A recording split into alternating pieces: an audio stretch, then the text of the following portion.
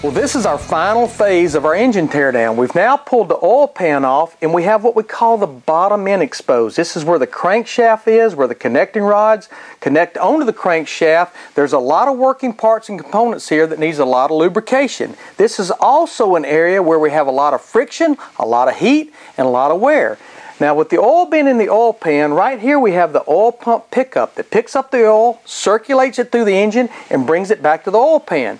Now something that's in the oil pan or throughout the engine, we have abrasives and contaminants. Now where do these come from? It can come from several areas. Remember our last phase of our teardown, the carbon deposit and buildup? It can come from that. It can come from the air intake system. It can come from a leaky gasket, a simple oil change, or maybe when the engine was originally assembled. Now when you use Slick 50 Supercharge, remember it has ZDDP wear inhibitor and a friction modifier, and what that will do, that will coat all these parts and pieces and not let those abrasives and contaminants adhere to those parts, because where we want to capture them is every oil change. We want to capture them right here in the oil filter.